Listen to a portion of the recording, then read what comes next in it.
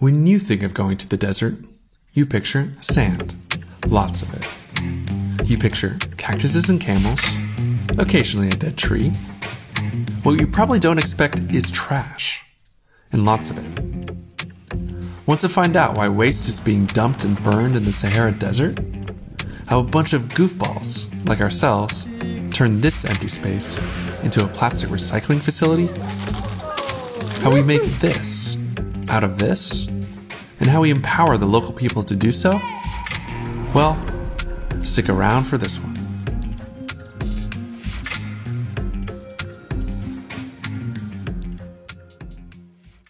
We are here in the Sahara Desert, near a town called Tindouf. Why? Good question. Well, some pretty intense stuff has been going on here since 1973. Stuff you've probably never heard about. At least, we didn't. Not until we answered the United Nations call for helping with the plastic waste problem in the area. You should definitely read into what's going on here, but long story short, over 100,000 people live in refugee camps in the middle of freaking sand, thousands of miles of sand in all directions. With here and there some camels. We were right about that. Since it's in the middle of the desert, the refugees, which are called Sahrawi, rely almost completely on humanitarian aid to get their drinking water, food, building materials, and clothes. It's easy to walk. This comes with a lot of waste. And it's not like there's a garbage truck just going around picking up waste containers. Well, actually there is. Today we're following the trucks in the camps, how they pick up the waste. But after the waste is picked up in the camps, it's driven off into the Sahara Desert, dumped and burned. Sounds rough, but what else is there to do? Yeah, it's just not ideal. And of course it can't stay here even when it burns. It will fly around anyway. The waste pickers here, they are proud of their job. That's a good thing. But they also see as a solution, they see just more collections, but actually they could transform it into stuff. So that's really something where there can be a lot of work done that they actually see it's valuable and they can do something out of it. So yeah, let's show them the value. So what do we mean by that? How could this waste be of any value? So we're in Algeria and we're in a refugee camp in Algeria. Okay, one more. We're in a refugee camp in Algeria and we're setting up this plastic recycling workspace with precious plastic. Okay, that's good, I think. So yeah, here will be the two sorting stations. A storage area will be in between the washing and the shredder.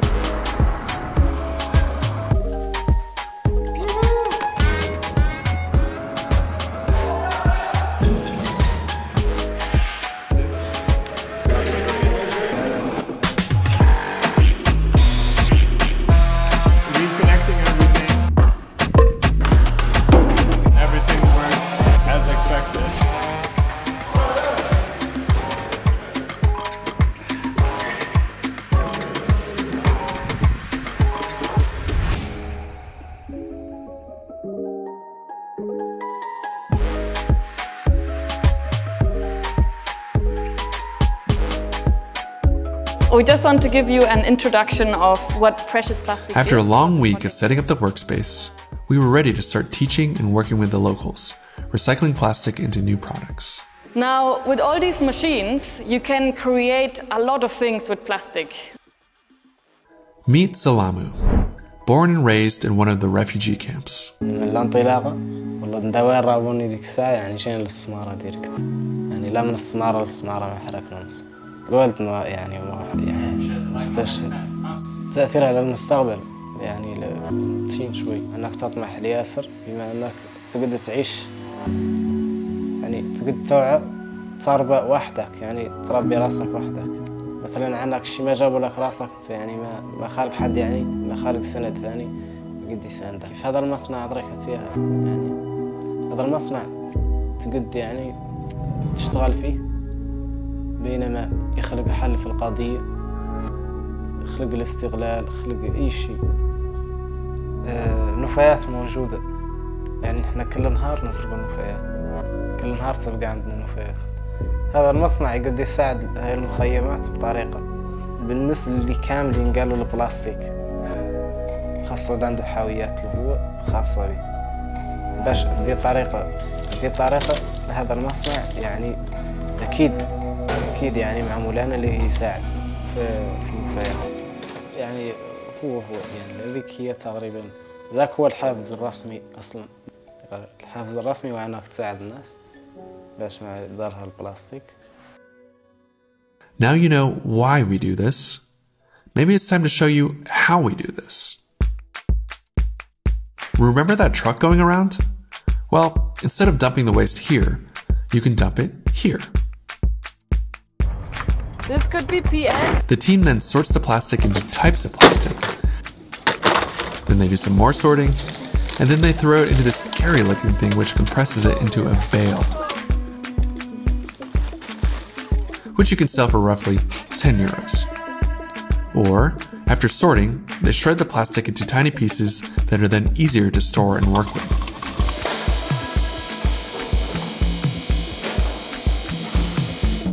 They wash it, they dry it,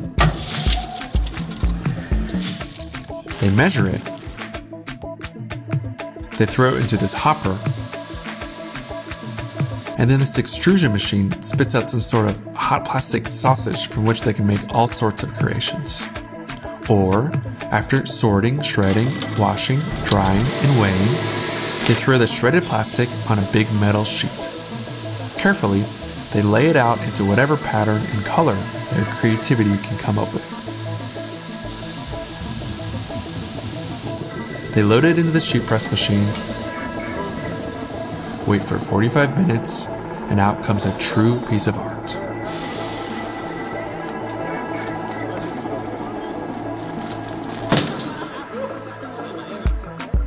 And if that wasn't cool enough, they actually use these beautiful looking sheets to make furniture.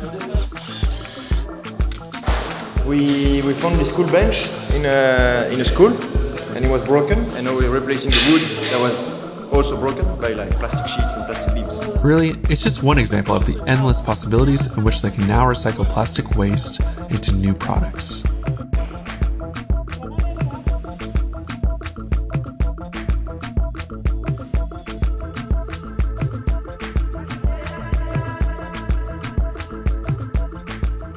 In this workspace, we will recycle 3 main types of plastic that are called HDPE.